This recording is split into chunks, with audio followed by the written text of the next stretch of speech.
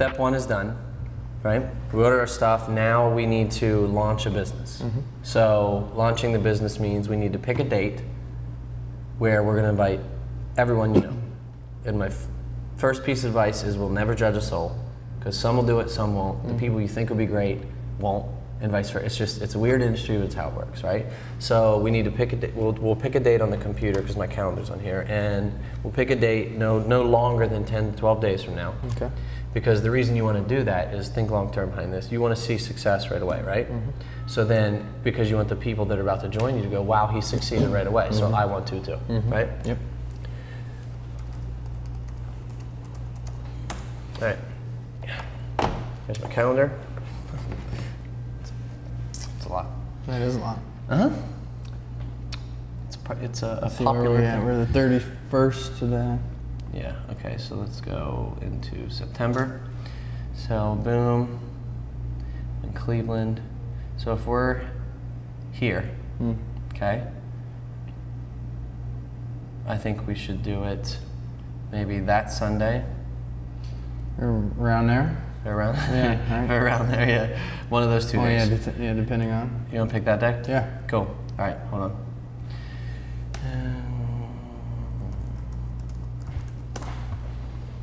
Okay, got it. So we are good. There we go. Now, that's done. Now we're going to go step 3. After that, you pick a date. Is you want to show people, we need to go in, name your websites, right? So then you have websites. And then I'll show you how we're going to make out a list of everyone you know, and I'll teach you how to call them so you're not talking for 10 years. It takes, literally, we have a system where you basically talk to someone for a minute, you have them hear a little bit about the information, research the information, then we invite them to a party. So that way they know why they're coming. It's respectable rather than showing up blind, going, why am I here? So that's really it.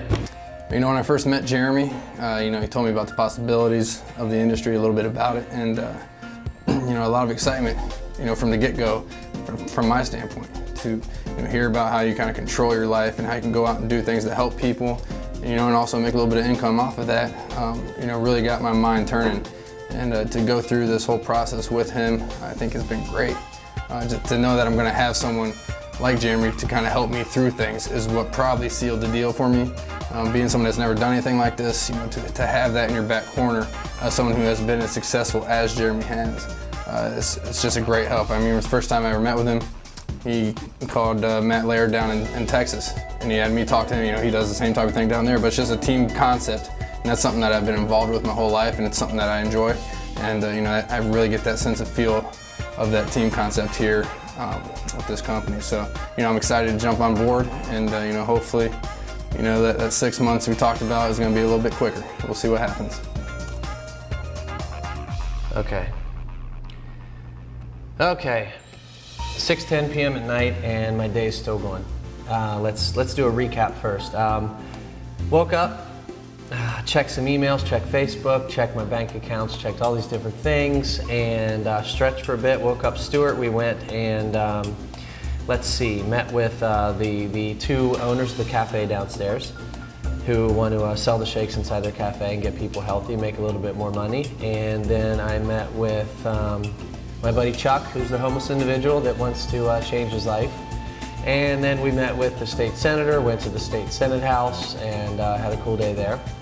And then we met with, who we meet with next? Lisa from the food bank that runs 5 of the biggest food banks in the state, who also remembered that I did a lot of work with a woman that was on Dateline NBC and the Senator Stewart, so I guess word's getting around, which is cool. Network marketing works, people talk, so that's good. And we just followed up with and started a business with Justin Zwick, who was a famous high state quarterback, and who was looking to change some lives and make some more money so he doesn't get stuck in a job he doesn't want to be in.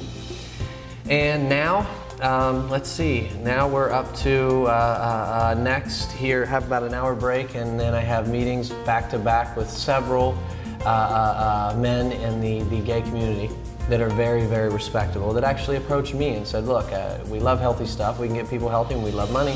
So that's another part of the community we're going to touch, and that's going to be a day for me. But to recap the meeting with Justin, there's 2 lessons behind that. If you ever come across someone that's famous, I don't mean movies and music, athletes, ex-athletes, a lot of people that thought they had a way of life, they're still famous in their own way. A lot of people know them. Those kind of people is what I'm saying. Don't feel you need to change our system. For one lesson would be I still ran, as you could see, the same system with Justin I'd run for anyone else.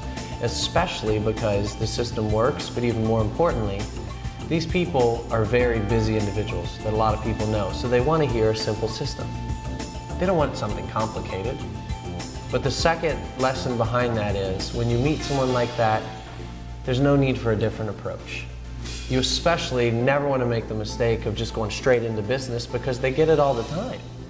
A lot of people want to use them for their name and for their influence and all the people that know them and make money from them, whereas we don't. My whole approach is, of course I knew who he was, but let's get to know him a bit, see what his life's about, become his friend first, or a friend at the same time, and business might be brought up, it might not.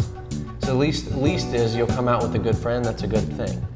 But never approach someone with just business, because that's it's an immediate deterrent. You don't want to do that. So 2 lessons of the day, when it comes to working with Justin, was run the same system so they can hear something that's simple and they can do and all of their friends and people can do, and treat them with the same respect as you would anyone else. Get to know them first instead of going straight into business. So it made it that much more smooth. There's that much more trust in me and him.